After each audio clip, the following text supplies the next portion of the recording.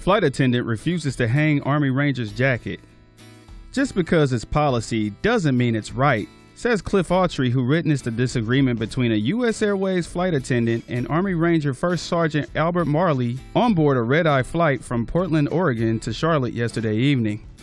Sergeant Marle was about to take his seat aboard the plane when he asked the flight attendant if he could hang his dress blues jacket somewhere where it couldn't get wrinkled. The flight attendant stated that she couldn't hang it in a closet, citing company policy that it was only for the use of the first-class passengers.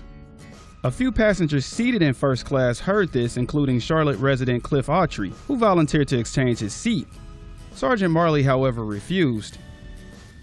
The matter was quickly resolved when another passenger in first class simply went and took Sergeant Marle's jacket and hung it up behind his seat. As you can imagine, the internet has gone crazy with comments, opinions, and other choice words being hurled at US Airways and the flight attendant. US Airways and its parent American Airlines have both issued apologies and are conducting an internal review aimed at changing the policy and educating staff on how to handle situations like this in the future.